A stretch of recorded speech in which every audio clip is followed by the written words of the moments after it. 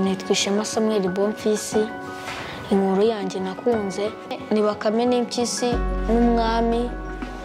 Kera habayeho Bakame, impyisi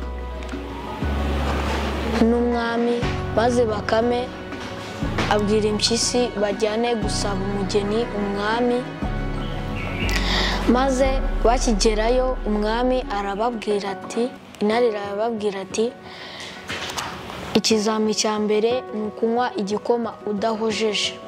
Bakame aravuga ati, kera kwa Yozefu bacuruza ifu ijya mu gifu cya Yozefu. Aho aranyweye, impyisi igiye kunywa irahumeka cyane, irahumeka. Maze ikizami cya mbere ibiragitsinze, bajya mu mibu. Avuga ati, kera papa yari afite ipeta irinda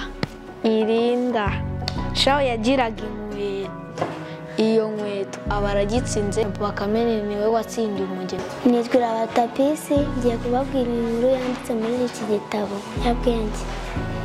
Kera habaye umugore n'umugabo bajyana umwana umwe witwaga Bwenge. Ababyeyi be barapfa, ajya kwa nyogokuru agiye we gupfa, amusigira akari. Aramubwira ngo akari nikataguha umugore, nikadaguha inka kazaguha umugore. Agenda anyura mu bibazo byinshi, ariko birangira abonye ibyo nyogokuru yari yamubwiye. My name is Radukunda Patrick. This is my favorite book. My favorite story is Meet the Bank Manager.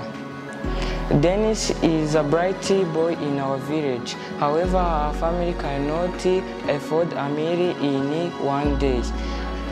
Dennis, after doing living examination, he did not have hope that there is a person who can pay school fees. The government gave him scholarship to go to the University of Business. Now Dennis is a bank manager. My name is Merci Eri Jozo. My favorite story is from this book, The Girl Who Became a Doctor. There once lived a girl who called Giraneza. The family was poor and the mother was dead. Her father encouraged her daughter, he wanted to be very, very known person. Tell her to work very hard. And the girl listened what her father told her. She worked very hard. Now she's a good doctor and people love her. Mugani wanyigishije Imana nimba yaramaye ubwenge n'ingingo zose Imana kuba yarazimaye, gomba kuzikoresha neza.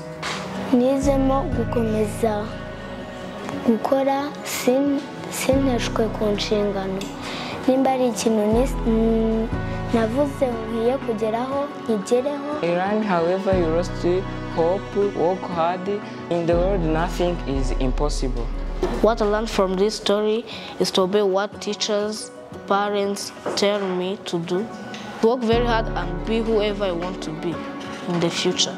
Ku bijyanye no gusoma kw'abana, ubona abana mbere ntago babonaga umwanya uhagije wo gusoma, ntago babonaga ko abana bashikarira gusoma, kereka wenda muri lower classes niho haba udutabo dushobora kuba turimo dukuru tubafasha gusoma ibihekane, ariko ahagana hejuru wabonaga haza ibintu by'ikibonezamvugo cyane, ariko ntibabone ibintu byo gusoma. No mu Cyongereza hakaza ibintu bitabafasha gusoma cyane, ariko ubu ngubu kubera Rwanda equipe yaduhaye literacy, ibitabo dufite bya literacy ibahana activity books buri gihembwe, biri kugaragara ko abana bari gushaka gusoma. Activity books arajyana agatabo, harabari wa story akagasoma, bimusaba no kuza kugira gute kugasubiza. Ugereranyije urabona ko gusoma biri kugenda byigira imbere kuruta uko byari bimeze mbere. Bari kurushaho kumenya gusoma cyane cyane Icyongereza, bazi kugisoma, biri kugenda biza. Urebye assessment babaga mbere n'amagambo bagomba gusoma mu munota, n'ubu ngubu uko bimeze biratandukanye. Batangiye gutinyuka gusoma no kubikunda.